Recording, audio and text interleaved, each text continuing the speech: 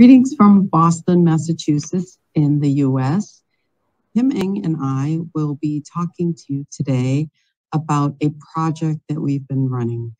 We're calling this talk Customer First Focus and how we blended design thinking with lean thinking in solving an important business problem. We'll also share an actual case study. Although the case study isn't completed yet, it's actually in flight, but we will share what we've done so far and go deep in some areas as much as we're able because we've already gone to those points. So our objectives today with you are to understand the human-centered design thinking method for drawing out our user needs and key insights within the context of the design challenge that we're tackling, and learn how a blended approach using design thinking and lean thinking provides a better design for all. So we decided to combine two schools of thought, lean or lean 3P design to be specific, as well as design thinking. We find those methodologies complementary, and this was to tackle a real business problem at Lynn Community Health Center. It's a community health center located in Massachusetts in the United States. We were leveraging both methodologies to come up with a different but comprehensive approach for our design challenge. And I'll tell you what that is in a moment. Design thinking is a set of tools and methods which support our effort to understand the way people, which includes patients, staff, and providers, the way the people do things and why they do them, what their physical and emotional needs are, and how they think about the world and what is meaningful to them. And all of that was lived through actionable activities that Kim and I designed to help our design team learn more deeply about our customer, the patient. We felt that this empathetic work led by design thinking was a natural partner for lean thinking, which always thinks about customer first. So here's our presenting problem. Let's hear from the CEO of Lynn Community Health Center, who will describe the problem we're facing. But it turns out that most healthcare workers have sort of come to terms with the idea that they work for a system that doesn't always work well, right? We've sort of adapted to a payment system that doesn't work well, a social system that doesn't really support our patients well, and a variety of different things, or institutions that don't seem to respond to what frontline staff and workers want. As you know, I've been talking about this change, this fundamental change that's coming to us on January 1st, 2023. So that's now in 13 months. What's really happening there is that on January 1st, all our patients who have Mass Health, which is Medicaid in Massachusetts, and Medicaid is the insurance that you get that's government funded, and it's generally income-based. But as well as our Medicare patients, which is the insurance that people get when they're over 65 or when they're disabled, as well as our Blue Cross Blue Shield patients will all be moving to a value-based payment. And this is a really deep change because many of the things that we have today are set up because of the way we're paid. The reason we have these visits is because of the way we're paid. The fact that we're moving to a different payment system means that actually there's opportunity for us to really focus on our patients' needs and our patients' desire. And when I mentioned a true respect for patients' dignity, that is really what I feel is really at the core of our mission, meaning that we want to serve our patients, we want to help them achieve their goals in life through health, but we want to make it in a convenient way. We want to make it in a way that they feel is respectful with a minimum of disruption. And so we've had about a year and a half to really seriously prepare. The phase that we're in right now is that we have a number of your colleagues that have been meeting. They've met for 6 sessions so far, and they have 5 more. And the goal is really to imagine what would an ideal care model look like? What would it entail? And so really what we're asking them to do is to put aside what we have now think about in as concrete ways as possible what they would want the model to look like in the future so that we can start seeing how far we are from where we are now for where we need to be in the future. I'm going to turn over to Kim to talk about our current state.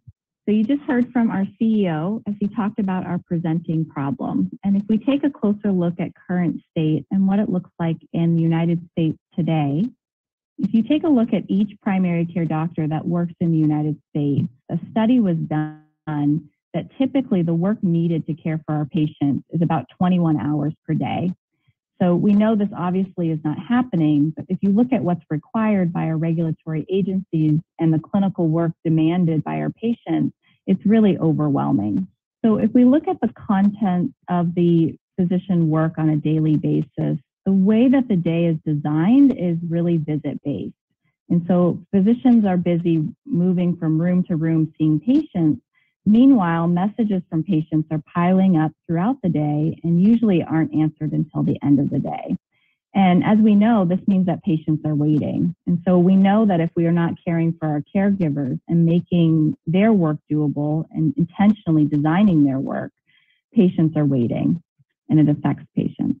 So if we take a look at a national perspective and looking at the United States, we really are seeing this rise in primary care doctor burnout. And so much so that it's about 50% for physicians. So burnout really is, that definition is an experience of physical, emotional, or mental exhaustion caused by long-term involvement in situations that are just emotionally draining. And so we are seeing this across the United States. Cami talked about at the same time our context is changing, so we have to change. And so as we think about the problem or the challenge that we are facing, our big challenge is how might we design a model of care to better serve our patients and attract new patients. So we formed a design team made up of people all over the health center with diverse and valuable perspectives.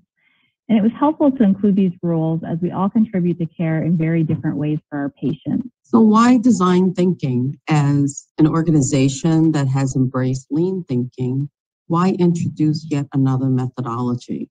So why design thinking? Lean gives us a customer-first focus, but no methodology for unpacking the patient's needs.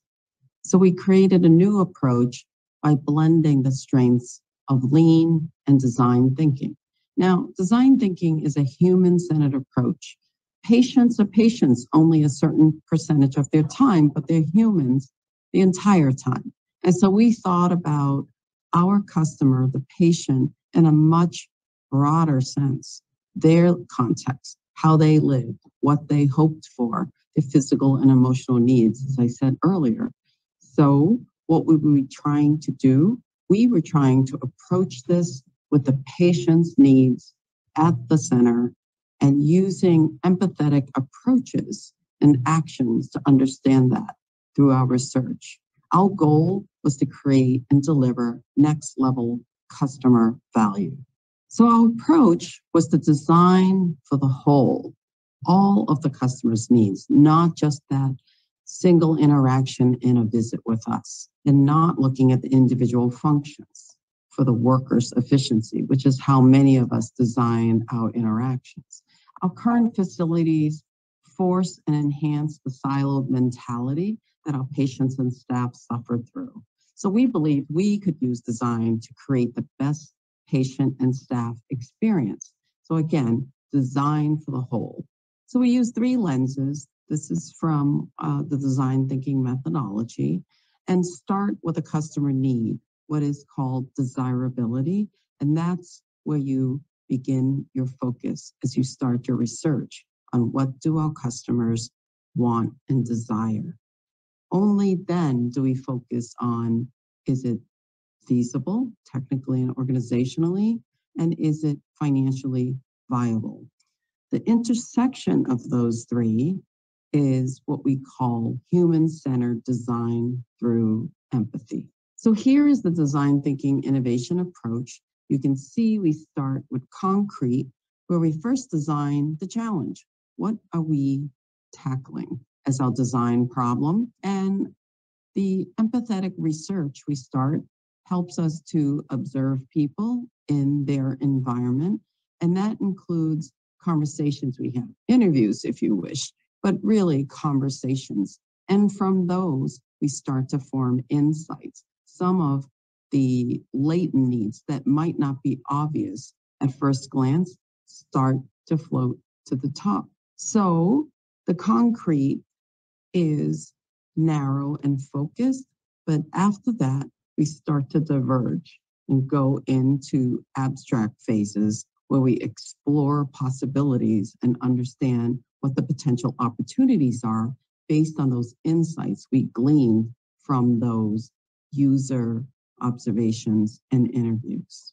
So to go into a little bit more about the approach and methodology, we went both wide and deep, which meant we went to the full range of stakeholders, both you could call the early adopters and the resistors.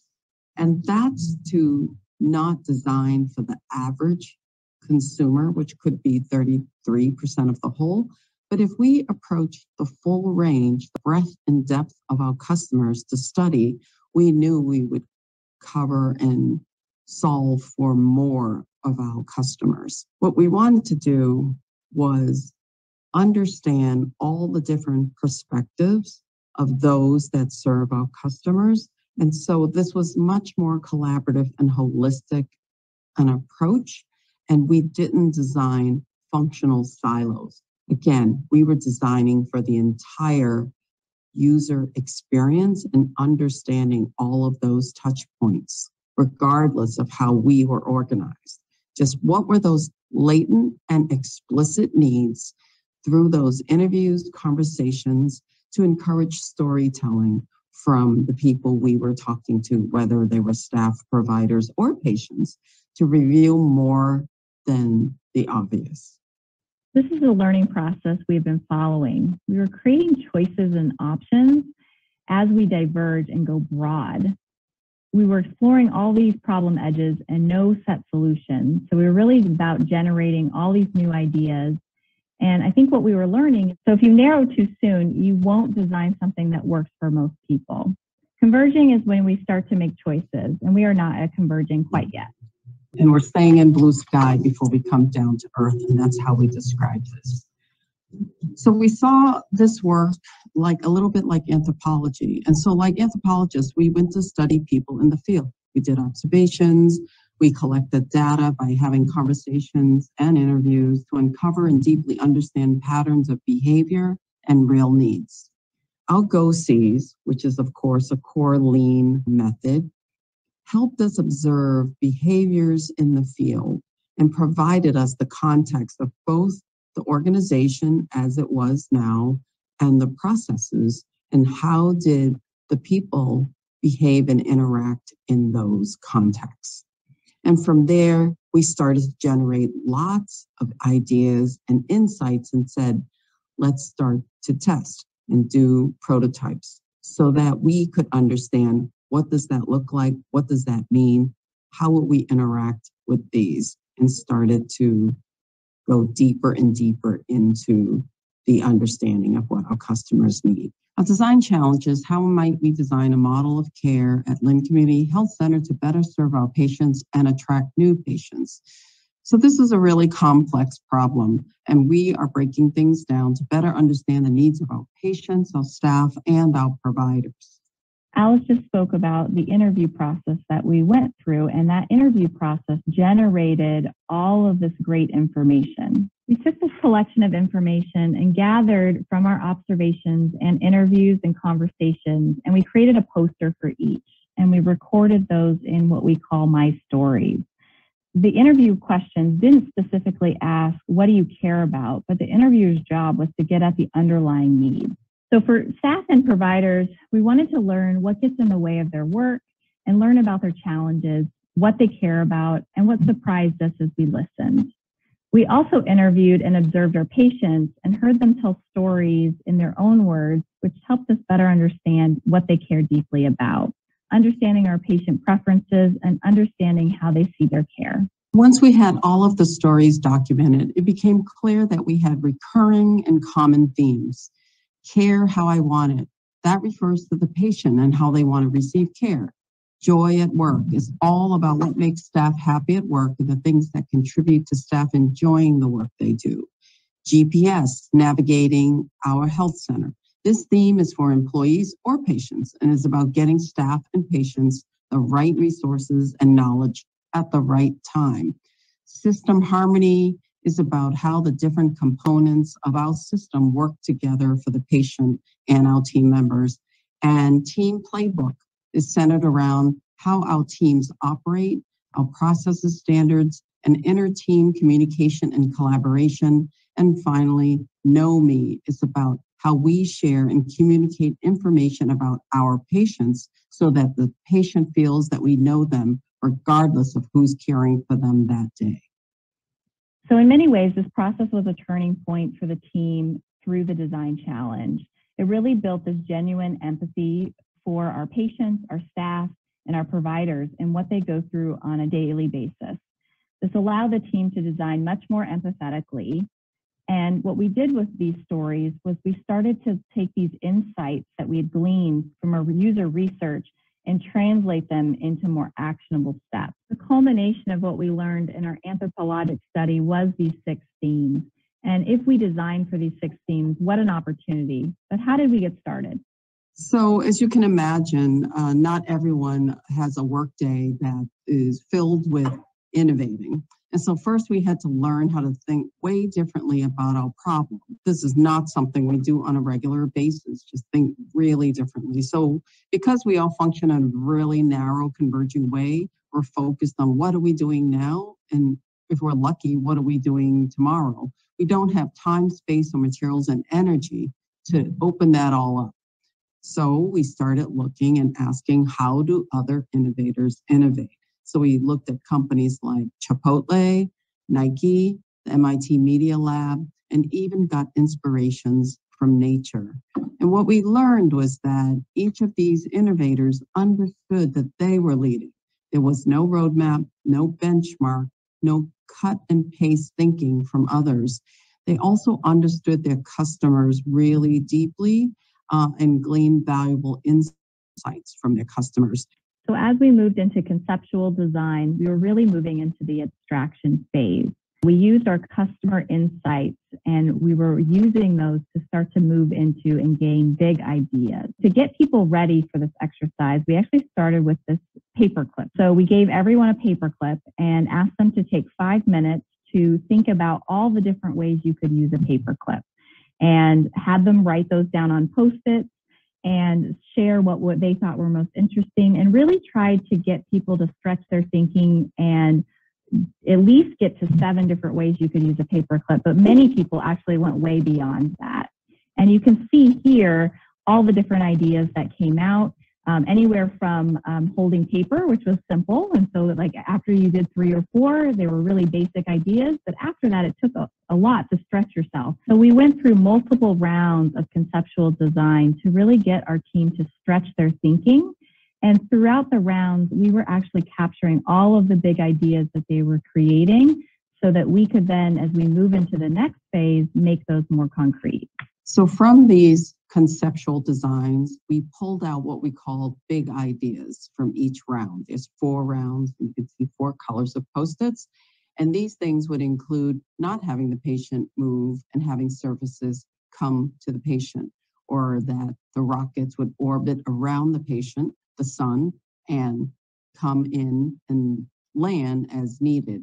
So what we were doing with these big ideas was pulling the principal thoughts, the design elements that made the most sense that we could move forward as we started to build levels of design. This exercise is very similar to thinking about the ideal state and future state, but it's more informed and more structured, and it brings in all of our customer user research that we had done in the early stages and brings in much more of the customer voice. We're using creative thinking to develop these drawings. Actually has a real purpose. That gathering these big ideas really is the foundation that will bring us into the next phase around functional design, and we will carry these big ideas forward. You know, even though it's conceptual design, there were design parameters. How might we incorporate the guiding principles, the 10 principles the 7 flows of healthcare. This was much more difficult than make a drawing of these functions. And so we started to translate and move into our prototyping or functional design, which was really about building to test and testing to learn. And so the goal was, how do we take all the big ideas that we came up with in our conceptual and get more concrete with them? That's right. And it's an iterative process, as you can see, when we start prototyping or creating functional designs. And the idea is to generate a series of artifacts that helps you answer questions that you have around the design challenge or the problem that we're trying to solve. And it moves us closer to the final solution that is most right for your situation. This was actually surprisingly very challenging for our team. They were so used to being in the conceptual world that it was actually hard to get concrete. So we've had one full day of functional design, and let's tell you about where we are now. One of our teachers is IDEO, which is a design firm, and they call design a contact sport, and I couldn't agree more as we go through this process. That's definitely the case. Just ended a week and a half ago, and we had a major U.S. holiday in between, so we're going to pick it up again next week to finish and move into the next phase of our design process. But here you can hear Kiami, our CEO, talk about our process and where we are. Hopefully you've gotten a glimpse of the work that we're doing. In a way, if you think of this as a journey, most people use a map to be able to decide where they're going. In our case, we don't know where we're going yet. And so one of the goals of this team is to define our destination. So that's really what's happening now. And then the next phase, when they are done, it will be involve even more people. And that is, how do we get to where we want to go? So what I'd love to do now is let you hear from members of our design team.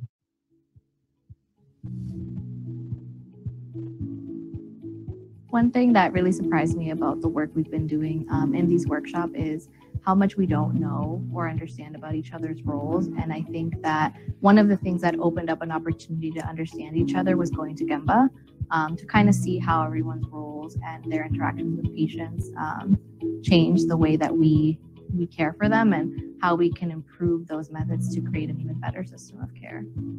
By continuing to stay in these abstract conceptual designs for so long, we were really able to keep our central mission to the patient in focus throughout this process. So we're learning different techniques, and one of the techniques that we've been learning about is called 7 ways. And with 7 ways, we're presented with like one problem, and you have to come up with 7 different ideas or ways that you would approach that problem. And it's a really interesting exercise because the first couple of ideas that you think about are pretty easy. They just come to you as like the most obvious ideas. But what's good about the 7 ways is that you continue coming up with ideas until you reach 7, which really pushes you beyond, pushes your thinking beyond what you would normally even be able to come up with. So that was really interesting. I think that what happens on a daily basis is we have this kind of convergent way of thinking. We're really narrow. We think about what do we need to do today? What do we need to get done tomorrow? We don't really have the time or the energy or the space or the resources to think outside of that. And it's weird and it's uncomfortable, but it's a really important skill to have. The work that we do here is challenging, and sometimes it's very difficult to kind of see what we're doing and how it really impacts others, to a point where I didn't even know how much we really impact them. Especially since, a lot of times we just do things that are just part of our roles, and we're like, that's what I'm supposed to do, just get it done. But they actually see these little things that we see invisible, and it really means a lot to them. So where we're at in the process now is we've distilled all these ideas that we've come up with in the last couple of weeks into really big ideas and the things that we're really passionate about as a group. We're doing this on our end, but we also need everybody's feedback from the whole health center to figure out what this is going to look like in the future. So what we have done in this group is we have put a lot of ideas together as a group, and ideas in different concepts, different models, and nothing here was a solution. Everything started off as how we portrayed something, how we thought of them, and ideas just start popping out in different ways that even surprised us as a group. and we get to hear different perspectives. We're more of stepping back from the actual picture itself and just realizing that there's more than just quick to find a solution and just think of the rationale. As we've been working on the conceptual design, I can literally feel my brain stretching. I'm using it in ways that I don't usually use it, and it feels good.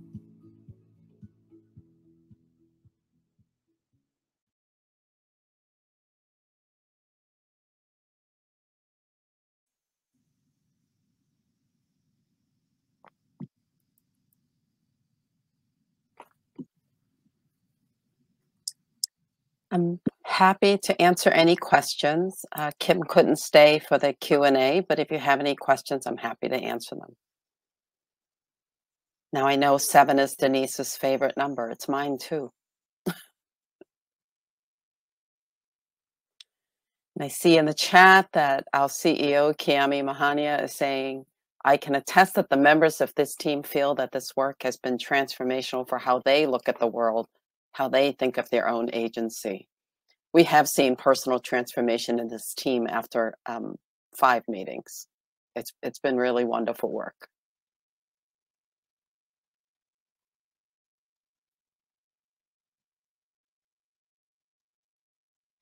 Do we have any questions?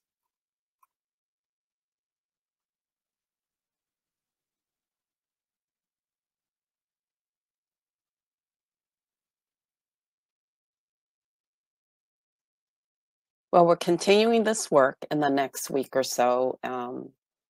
As you heard Kiami say, we have about 6 more sessions left, and I promise to tell you how this story ends. How's that? Perfect. All right. And I'm happy to end early. It's been a long day.